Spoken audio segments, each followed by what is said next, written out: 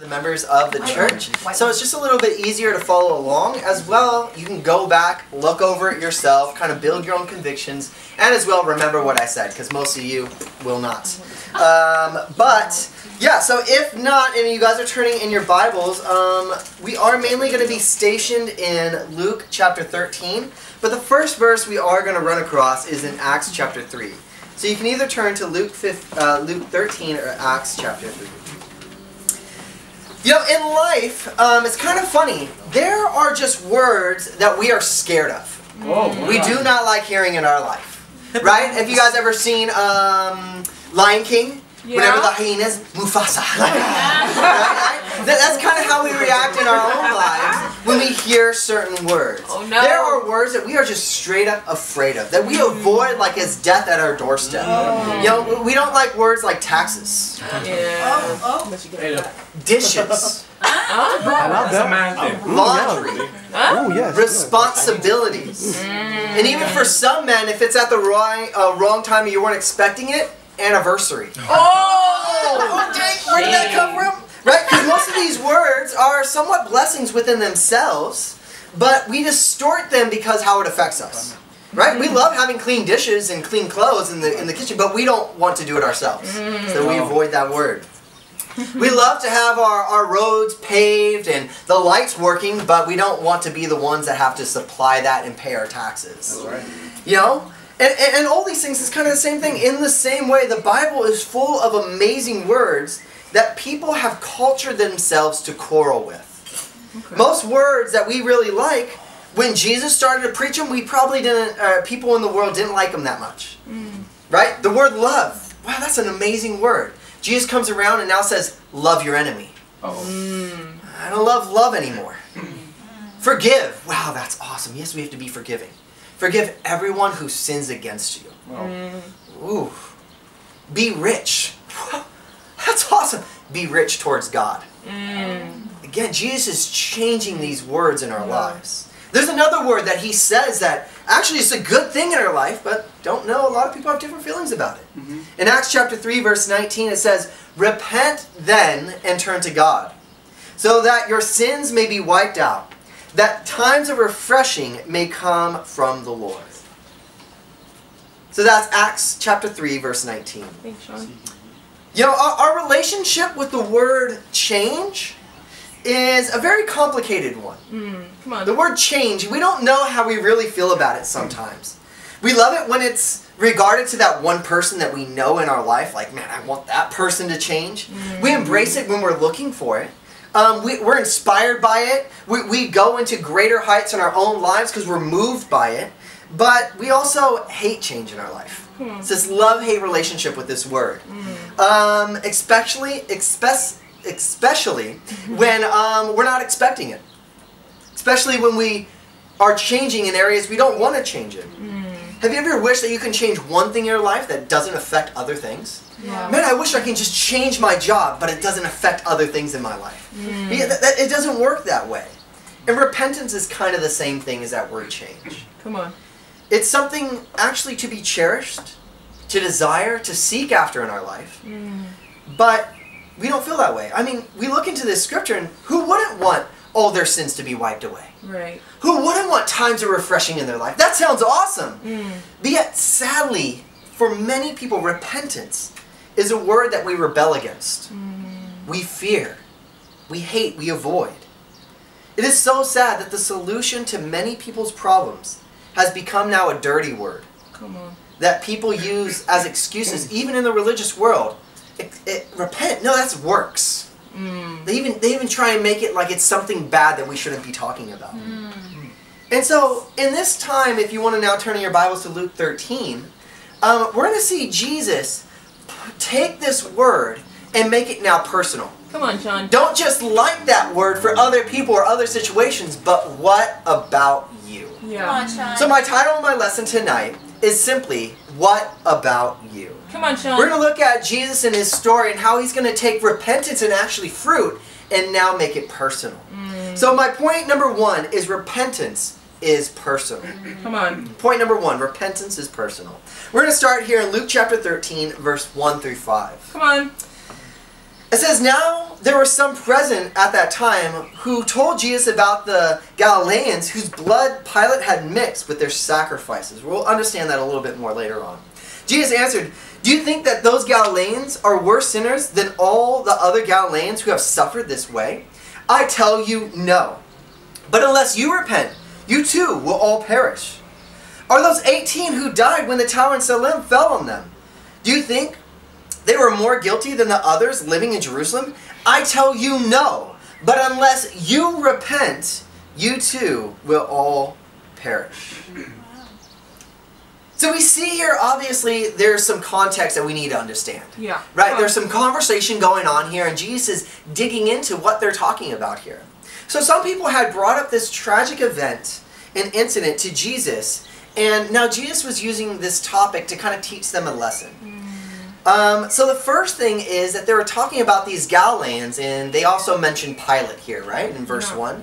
And what was going on is that Pilate during this time, Pilate, if you don't know who Pilate is, he was the governor in Jerusalem, or kind of around there. And he had this idea, and he's well known. One of the greatest achievements he did was his kind of plumbing system, his aqueducts that he started to bring into the places that he ruled. And what he wanted to do in Jerusalem is that in Jerusalem they had horrible sewage. They had horrible plumbing there. And what he wanted to do was bring a kind of revamped plumbing system there, but he wanted to use the money in the temple to do that. And so it was kind of like mixing the government and the Galileans there. And he wanted to do that. And so the Jewish population was totally against this notion. And so they wanted to kind of make this peaceful protest to them, to Pilate and them using that money for the government. They didn't want God's money in his temple to now be used like government taxes. And so they actually organized this peaceful protest. They did not want to be violent, but Pilate, it says that he secretly put like some of his military in the protest as well to stir up violence. And so this is kind of what he's talking about here. And because of this event, it's actually said in history, that's why Pilate and Herod may have become enemies because of this event. If you read throughout the Bible, it says that they were against each other. It's because that Pilate started to stir up things in Jerusalem that shouldn't have been stirred up. Come on. So he brings this out first. He says, okay, hey, do you think that they're any worse than you guys living today? Then he goes on and starts talking about this tower in Siloam that fell on the 18 workers that were working there. And what is suggested is that these 18 workers that was mentioned in the scriptures were actually 18 workers that were working on the aqueducts, meaning the sewage system that Pilate wanted to implement. And so what they saw as is, well, hey, these workers started to take money from the temple. So God made that tower fell on them because of their unrighteousness. And so Jesus is pulling this in here. He's saying, hey, do you think you guys are better than these people that the tower fell on? No. They're not any worse or any better. No. That you have to repent as well. And what he was saying is he was really going against the Jewish culture. See, what was happening here in the Jewish culture is that they had this kind of understanding of that. They had this feeling that suffering was always accompanied by sin. That they firmly associated those two things. Yeah. You know, do you even remember even how Jesus' disciples in John chapter 9 verse 2, when they saw a blind man, they asked Jesus, hey, who sinned? Was it him or his parents? Right. They saw some type of suffering or some type of setback, and they always associated that to sin. And God was like, no, nobody, Jesus said, nobody sinned. This is just for God's glory. And in the same way, that's kind of what they look like at this tower as well. They said, well, the tower fell on them because of their unrighteousness. Jesus is like, no, had nothing to do with that. But I promise you, if you don't repent, you will perish. Wow. And so he's making it personal to them again. Yeah. And that notion about, hey, suffering always is accompanied with sin, it was a really bad culture that they had there. You can even go all the way back to Job. Remember when Job, if you ever read that story, a lot of bad things started happening in his life? Right. And one of his friends actually came up to him. He said, it's in Job 4 verse 7. It says, who that was innocent ever perished. So even in there, all the way back to Job, which is actually one of the first books ever written, was going back like, hey, suffering always is accompanied by sin, or sin is always accompanied by suffering. And so Jesus is saying here, no, it's not about that. But he's making now it personal to them. He's saying, hey, you guys personally, though, need to repent, or you're going to face perishing in your life. Wow. He was saying this in two different ways. It was them, one, individually, but two, as the nation of Israel. Jesus was predicting and foretold the destruction of Jerusalem. That was going to be later on in 70 AD.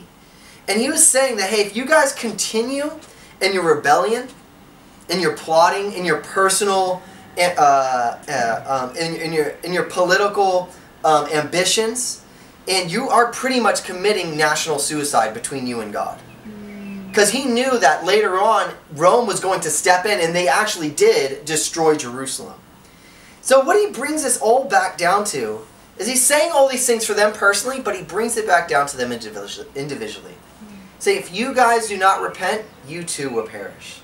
We even read here in Acts chapter 26, verse 20 to 21, it says, here in Acts chapter 26, verse 20 to 21, it says, first to those in Damascus, then to those in Jerusalem and all Judea, and then to the Gentiles, I preached that they should repent and turn to God, and demonstrate the repentance by their deeds.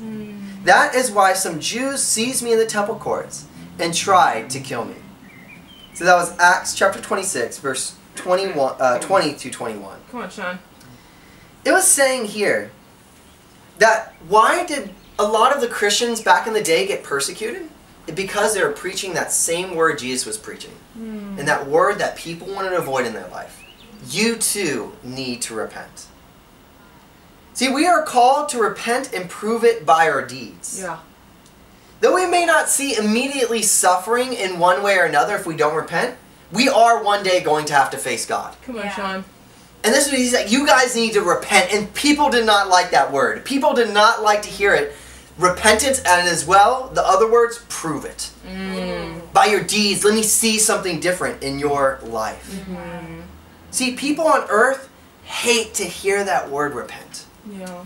But those in hell wish they can hear it one more time. Wow. Come on, Sean. They wish that they can get you one more time where somebody can preach to them, hey, change your life.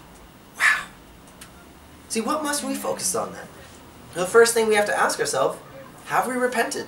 Yeah. Have we changed things in our life? Have you turned away from your sin and proved it by your deeds? Come on, Sean. See, repentance doesn't mean that you're just sorry about what you're doing. Repentance is when you're sorry enough to change. See, 2 Corinthians 7:9, it says, yet now I am happy. So sorry, 2 Corinthians chapter 7, verse 9. 2 Corinthians chapter 7, verse 9. You can catch up with me there. It says, yet now I am happy, not because you were made sorry, because your sorrow led you to repentance. See, hell is full of sorry people. Heaven is full of changed people. Wow. Yeah. Come on, Sean. And that's the difference. See, I really want to encourage you guys of look back into your own life and adopt that word repentance in your life. See, when I was studying the Bible, I remember when I first became a Christian, and this was actually about maybe the first or second year I became a Christian. Me and actually my leader, we were studying the Bible with this guy named, I believe his name was Jason. And actually it was Nick. It was Nick. And we were studying the Bible with him. And his biggest thing that he had to repent of is he had this strong addiction to drugs, to heroin specifically. And he actually started to repent of it. He started to change his life. He moved out of where he was living, kind of like in a motel, moved in with Christians, deleted all his contacts before, and he was really changing his life. But one day before the day he was supposed to get baptized, he decided, hey, I just want to do it one last time, one last goodbye. And if you've ever done hard drugs in your life, your tolerance when you do it kind of goes higher, higher, higher, but when you stop, it goes back down. And so when you do the same amount, your body can't really handle it. And Nick, that night, he OD'd. He died. And it was something, we were all shocked when we came to church that morning. Because we first got there and we're expecting, where is he? He's late. What's going on? And everybody, and then his father was coming to church as well. And he went over to his house and found him dead. And it was just one of those things, is like, man, he didn't get that extra chance. One little step back, it changed his life, his destiny, and where he lived. So my first challenge to all of us, guys, is to understand that repentance is a good word in our life. Yeah, come on, Sean. That when you're studying the Bible and someone's calling to you to repent, or you start to hear it in your own life, adopt that word. Come on, bro. Because sin is the cheapest thing on the market that we pay the highest price for. Wow. It's the cheapest thing, yet we pay so much for it. It's never worth it. Yeah. See, the sun may rise tomorrow, but you may not. And that's where Jesus, what about you and your repentance? Let's take repentance personally. Now we're going to continue on, and Jesus teaching them here. My point number 2 is fruit is personal. Come on, Sean. Fruit is personal. Luke chapter 13, verse 6 through 9. It says, then he told this parable. A man had a fig tree growing in his vineyard, and he went to look for fruit on it, but did not find any. So he said to the man who took care of the vineyard, for 3 years now I have been coming to you for fruit on this fig tree and haven't found any. Cut it down. Why should it use up the soil? Sir, the man replied, leave it alone for 1 more year. I'll dig around it and fertilize it. If it bears fruit next year, fine. If not, cut it down. So we see here Jesus talking about this parable, about this tree that's not bearing fruit. And he's talking back and forth with the owner, and he's the worker. And we're going to see what kind of that means. But I don't know about you. Have you ever been mad at an inanimate object? Yeah. Have you ever just like cursed like the couch because you kicked your toe on it or anything, right? This is kind of Jesus telling that in a parable, that this guy is just mad at this fig tree. And we're going to see kind of what's going on with this fig tree. What we see here, at least on kind of like a bird's eye view, is this parable is teaching that uselessness invites disaster in our lives. Wow. Right? That because it wasn't doing anything, this guy's looking at, we got to get rid of it. Wow. So what is he talking about here? What does this actually parable mean? The fig tree is symbolizing Israel, the nation of Israel, God's people. Wasting, well, it was wasting valuable soil in the vineyard and wasting resources to take care of it. God's been going over it over and over and over again, calling it to obey, calling it to repent. Is that you're just wasting my time almost. Wow. The expectation, what was the expectation for them? To bear spiritual fruit. We kind of understand what that means in our lives today. And the warning, at least here, was that if it continued to be unfruitful, it would be destroyed as well as replaced. Pretty hard parable here. So, going through it is, Jesus is the man taking care of the tree. God is the owner of the vineyard. And Jesus was kind of giving them, hey, God, please just give them one last chance to prove their repentance. And Israel, what was the way to prove repentance? By bearing spiritual fruit. So this parable kind of strictly targets those in the church. Where we're failing to bear fruit. Come on, Sean. It talks about this. It talks about that we're wasting up space. Wow. We're using up precious soil and resources in the church. Whether that's we're using mentorship, we're worshiping in vain, or we're only taking love and not giving it. That's different things that we can be wasting. But one thing that we have to always recognize is, well, how do we bear fruit then, right? That's the first thing we can kind of ask ourselves. If you're turning your Bibles, you can turn to John chapter 15. Come on, Sean. That this parable is talking about bearing spiritual fruit and how important that is to God. And we're going to see why that's important. Because in John chapter 15, verse 1 and 2, it says, I am the true vine, and my Father is the gardener. He cuts off every branch in me that bears no fruit, while every branch that does bear fruit, he prunes so that it will be even more fruitful. See, what I love about this scripture is that, yes, fruit is personal, but also it's connected with God. Yeah. That is not just something that you look at yourself and like, man, why am I not doing it? Look at yourself in the mirror. But it's just like, just stay connected to the vine. And it's so awesome that this teaches that God is so invested in you to bear fruit. So invested in you. He's saying even when you're fruitful, guess what he's going to do? He's going to still clip some things out of your life to even be more fruitful. It's like God is the one helping us to be fruitful. Come on, Sean. God is the one that's doing that as well. He provides people to prune you, to water you, to improve you, and give you the best chance to be fruitful. And what I love about this is, yes, it's personal, but as well, it's personal for the church. Yeah. Right? We're one body. Yeah. We don't just kind of like, okay, the hand needs to do this, the foot needs to do this. No, we do it together. Come on, Sean. So we read here in 1 Corinthians chapter 3, 6 through 9, 1 Corinthians 3. It talks about here that they're working together to bear fruit. It says, I planted the seed, Apollos watered it, and God has been making it grow. So that neither the one who plants nor the one who waters is anything, but only God, who makes things grow. The one who plants and the one who waters have one purpose. And they will each be rewarded according to their own labor. For we are co-workers in God's service. We are God's field and God's building. Cool. See, it's pretty awesome here. We have all we have, right? All we have to do is our little bit. If you're the one to do the watering, you do the watering. If you're the one to plant the seeds, that's awesome. You know, and it's so easy. Kind of to understand, not really to do. You know, right? We feel that. It's easy to understand that we just got to do our little bit, but it's sometimes hard to have that faith. Yeah. God, should I be doing more? God, why isn't it working? You know, you plant the seed, and the scary thing about when you plant the seed, it's underground, you have no idea if it's growing. That's the hardest bit of planting, right? You don't actually see the fruit right away. And that's the thing, is that we have to do this and do it with all our heart. Even though we may not be guaranteed things. Right? Doing your best doesn't always guarantee fruit. Doing it with the best intentions doesn't always guarantee fruit. Yeah. But yet, at least what we can read here in the scriptures, is that if you're connected to the vine, you'll bear fruit. If we're working together and we allow God to do His bit, we can now bear fruit. Come on, Sean. See, it's awesome that we just have to do this and follow the advice and stay connected to God. I know through many times the last week and a half, we came back, for those that are just visiting tonight, most of us in the church went out to a church conference back in Sydney in our sister church out there.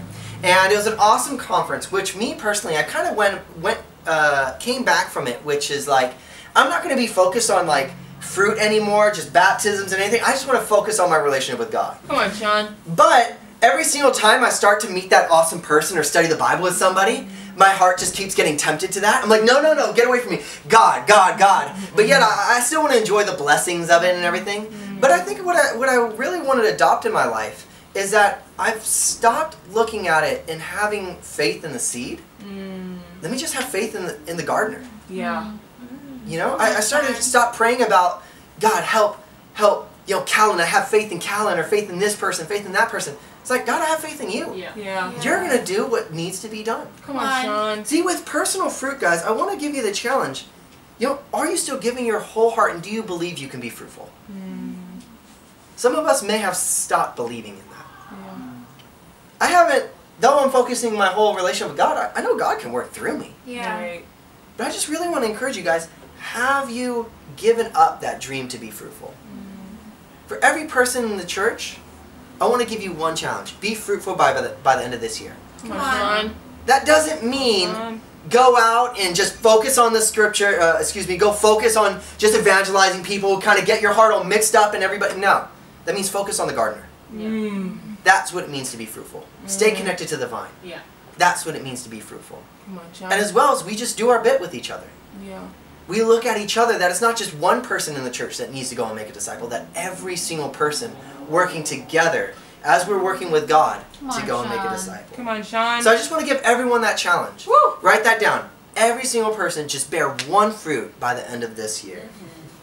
See, in summary, guys, the lesson about what about you, I think this is really cool. Because there are so many words that we can even be afraid of in the church.